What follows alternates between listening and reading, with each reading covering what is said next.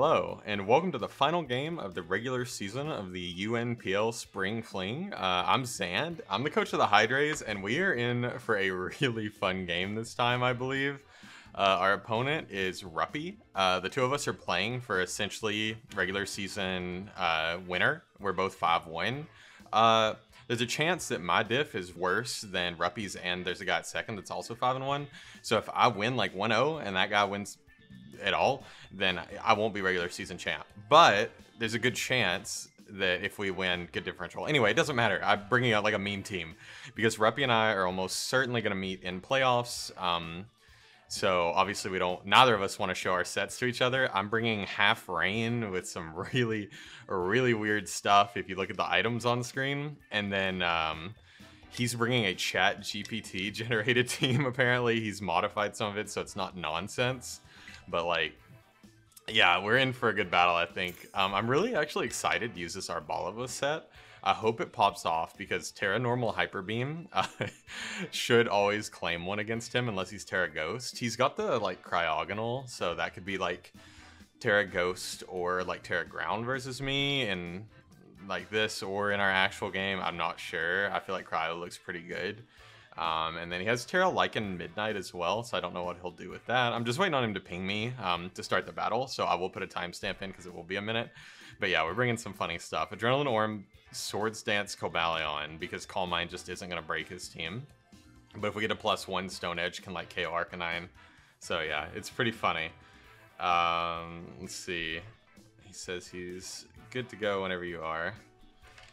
Alright, searching now. And we will search. We'll switch the music off of the champion music.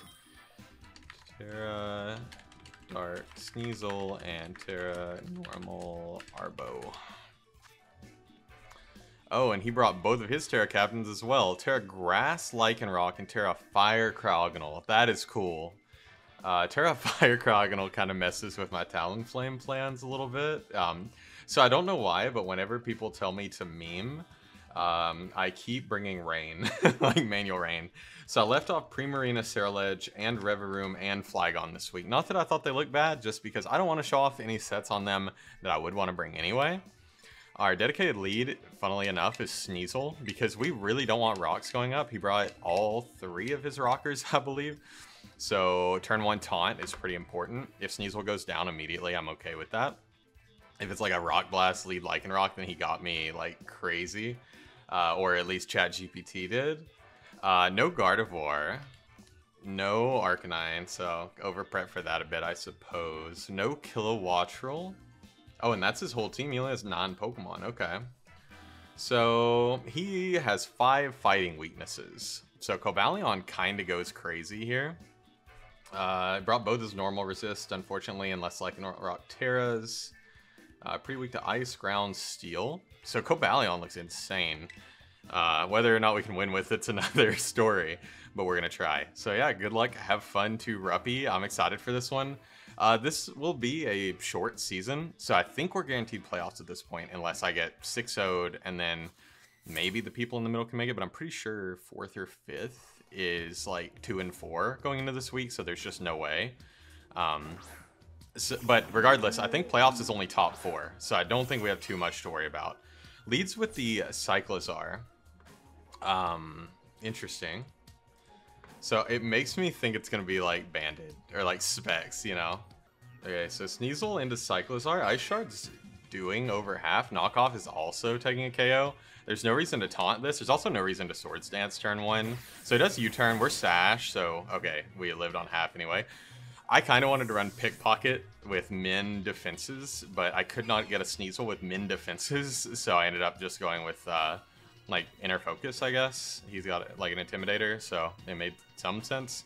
Yeah, we will claim an item here, which is fine.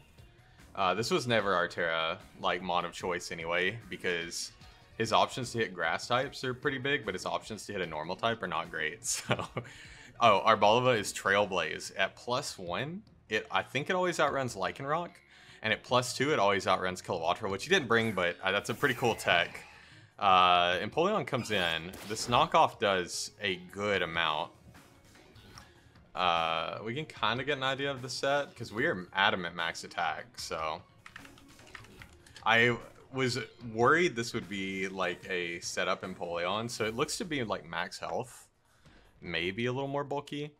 I will just go for Taunt, and just so he can't do anything cheeky. If he knocks me out, it's totally fine, because this Sneasel was meant to be a lead that just goes down anyway.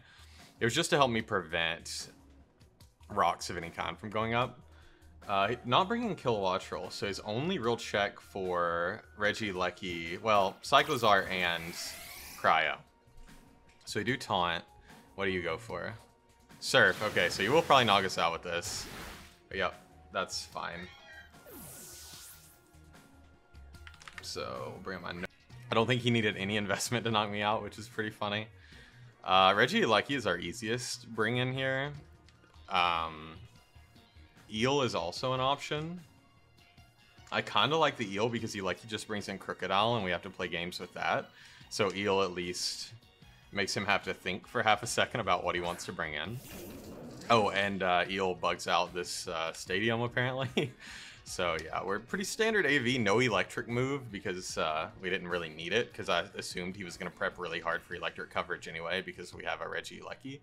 So I just went with all of Eel's best support moves pretty much. Didn't think too much about the prep this week if we're being completely honest. Just wanted to bring a mixture of fun and not giving away anything I actually want to do unless I bring this exact team in playoffs, which, you know, maybe I will. Maybe this is all a bluff and I bring this identical team. But yeah, I also just wanted to use Eel because I have not yet used it since we made transactions. And I think I've only brought Flygon like 1 or 2 times this whole season, like 7-week season, but people always prep like crazy for it. So yeah, he does switch, so that's good. We'll get some initiative here. He goes into Zooble, which I love the nickname. The Among Us, okay. We'll do Baby Chip to it. Do we take Rock? Rocky Helmet? We do not. Electros into Among Us. I mean, I can't really tell. It looks defensive. Talonflame is a pretty easy bring-in here for me. Could also go Eleki, but I do like the Talonflame. Now that we know he's not Helmet, I can go into Talonflame and I can just immediately U-turn. He's Black Sludge, I believe. Yeah, Black Sludge, okay. So of course I can U-turn here. I could drop a Hurricane, but I don't really want to give away my set. He's not Koba Berry. So just to get an idea, a Hurricane would one-shot unless he's very Spadef, but I will just U-turn. If he stays in, something sleeps here, I suppose. I could go into Arboliva. Okay, he does stay in. Well played. Spore or Sludge Bomb is most likely here, right?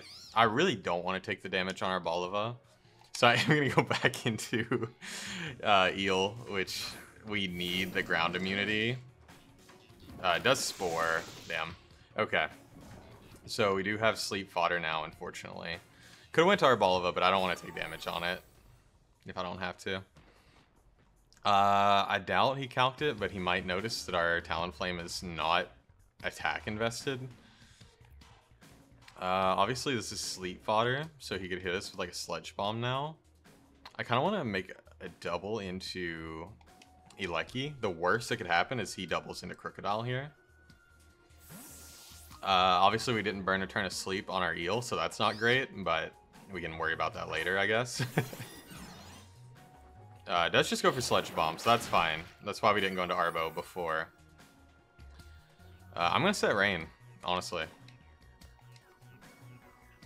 Set Rain, and if he goes into Crook, we'll probably hard switch into Talonflame, which is probably not advisable. We might just get smacked by a knockoff and no longer KO it with Hurricane. But I feel like an Earthquake is pretty easy for him to click. Actually, I bet a knockoff KOs me from here. Wait. That's like... Oh, never mind. That's Electros. Regieleki, yeah, that's normal. Amoonguss damage.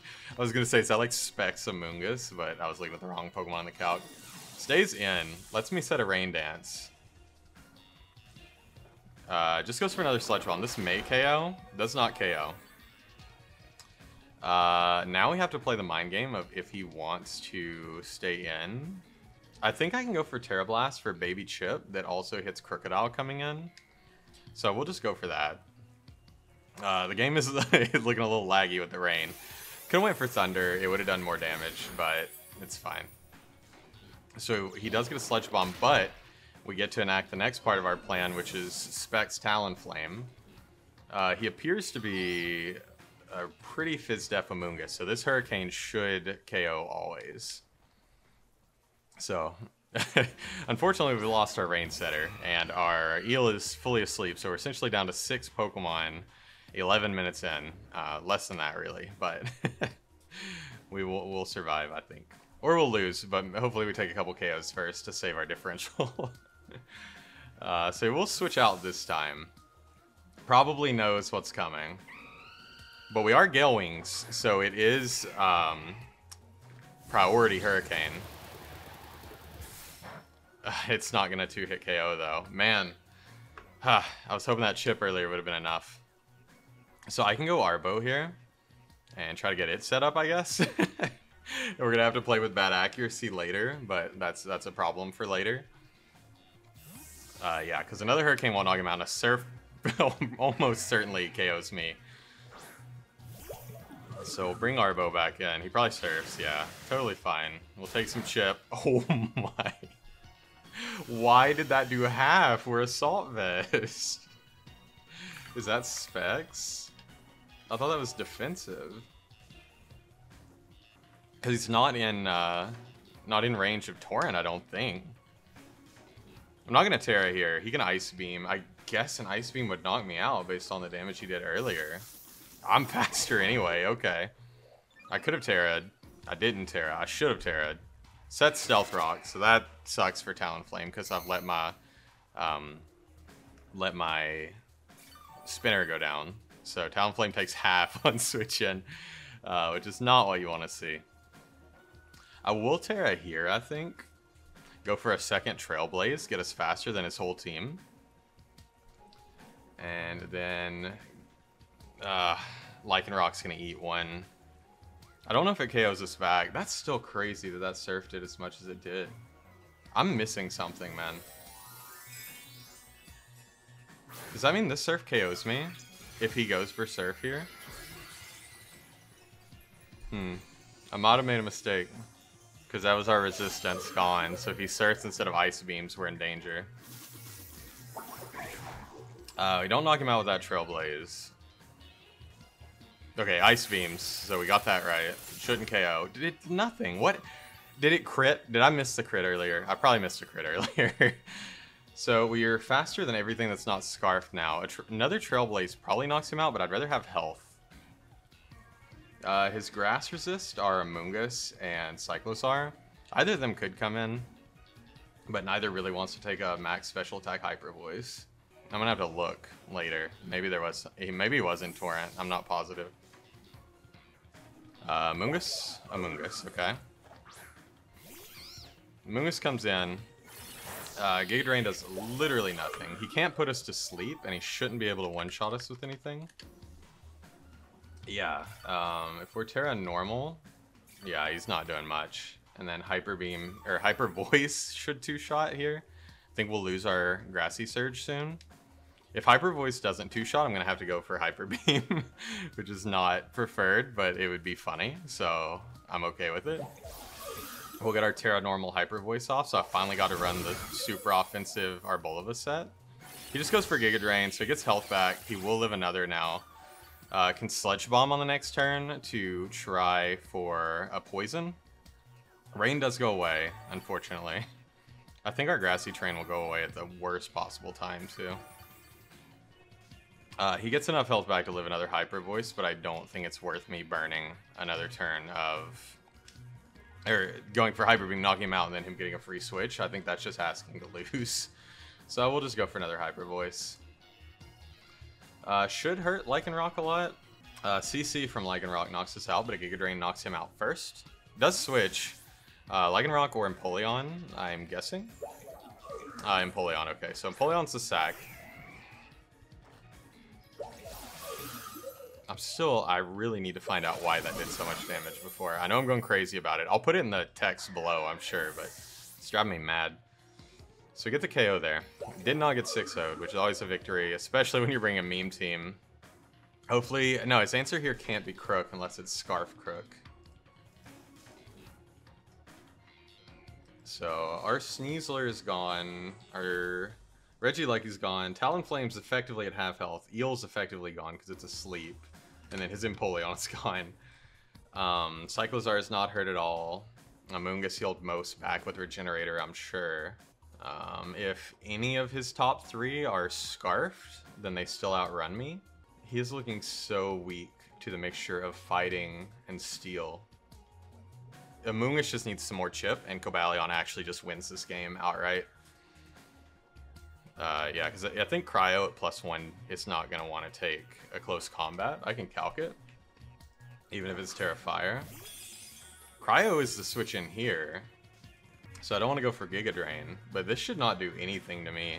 Hyper Voice should be a clean 3-shot back. I will go for 1, and then if he doesn't Terra, I'll Giga Drain next turn, because I'll assume he's saving the Terra for Lycanroc. And if he hits us again, we get more recovery, so that's a positive.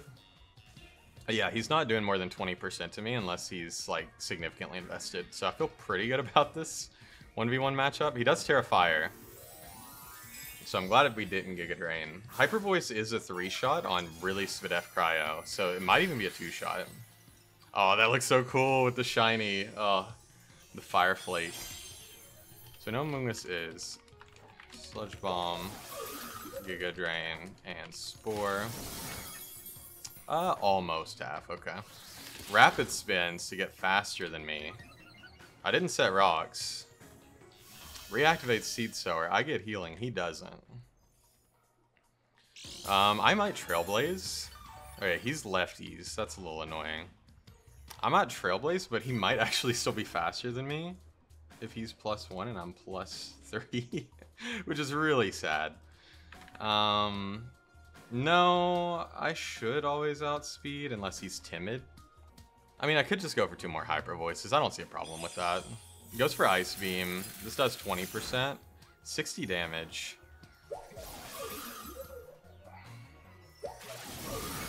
Okay, so another one definitely KOs. So, Ice Beam. That's defensive Cryo. That's like no attack investment Cryo. So, we can actually take 2 more, but it's not worth playing with it. He's Recover. Eventually we can crit. Could also go for Hyper Beam, I suppose. But I just don't want to reel that yet, honestly. I want to blow something up with that right before we drop. He's gaining slightly, but he's 1 crit away from losing Cryo. For effectively just Baby Chip on Arbo. So I'm okay with that. I could go for Trailblaze, but I really do think he's fast. Like, if he's timid and we Trailblaze, we just gave up Arboliva for no reason. It's 2 recovers. So Cryo is Spin, Ice, Beam, Recover. Probably Terra Blast last, if I had to guess. And it's leftovers and, like, max HP. So I'm thinking it's, like, max HP, max speed. Maybe a little bit of Spadef or Spatak. He's getting to where he's out of range of 2, and that's frustrating to me. But we're already going to heal back all the damage we took from Ice Beam. So, net, it's totally fine with me. Now, if we were AV, not Seed Sower, then it would not be fine. But, yeah, it's a little bit stally right now. Apologies for that. At least we're both clicking our moves really fast. Yeah, we've already healed past what the Ice Beam did. So, we're in pretty good shape. At this point, he's playing with... we all know what the win condition is here. We get the Seed Sower, so healing is back online. We'll get a Hyper Voice. I almost want to Trailblaze here. Okay, lives on 1. I could Giga Drain, but it's not getting me any health back, honestly. Like, yeah, it's giving me 8% back, which isn't bad. He's actually going to stall me out of Hyper Voices now that I'm looking at it. So I will go for 1 Giga Drain. Oh, he actually sacks Cryo. Well, I hope this knocks him out. Okay, it does. Yikes. That was almost scary. So he's got a Cyclozar with U-turn. He's got an Amoonguss that we know a lot about. And then he's got a Crocodile and a Lycanroc. Neither of which we've seen, but Lycan can no longer Terra. So Lycan cannot be the switch in here unless it's Sucker Punch. Maybe he was predicting the like bulkier Arbo set. It's kind of what I was hoping for. We can see if a Lycanroc Sucker Punch kills us. Of course, there's nothing in the calc for it. So Cyclozar is the switch in. Sucker Punch from Lycanroc might KO if he's max attack. No, shouldn't. So Cyclozar comes in. He's AV. Draco is doing... Standard Draco is doing 91 max. We always outspeed this. And Hyper Voice might be a 2-shot. And that's if he's AV. If he's not AV, Hyper Voice is definitely a 2-shot. So we'll see if he's like Overheat or Double Edge. If he's either of those... Oh, not...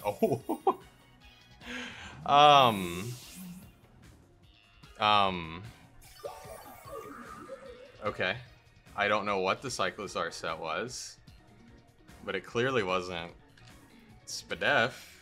Okay, so I guess if it's no HP, no Spadef, Cyclozar, that's a roll in our favor. If he's any investment at all, the roll shifts toward him, but that's kind of crazy. Zubul comes back in. Amoonguss is healthy as can be. Obviously, we Hyper Voice once. Maybe this is where we Hyper Beam. Because Sludge Bomb won't knock us out. Oh, okay, no, we don't need to Hyper Beam. Giga Drain will heal him some, but... He might. Yeah, he goes down to another Hyper Voice, I'm pretty sure. Or it's close. It's probably a roll, honestly. That's how it's been all game. But his Giga Drain won't knock us out either. So, yeah. This Arbo, oh man, I'm so happy. We've had Arbo for so long. It was good, like, defensively for us at one point, and then we just sacked it a couple times, and then we brought Terra Malamar, we brought Terra Sneasel. I keep wanting to say Sneasler. So yeah, it feels like Arbo never got its time in the spotlight, so I'm really glad that we got to showcase it before playoffs when we have to kind of buckle down and use the best sets. So we knock out Amoonguss. Arbo is going absolutely crazy right now.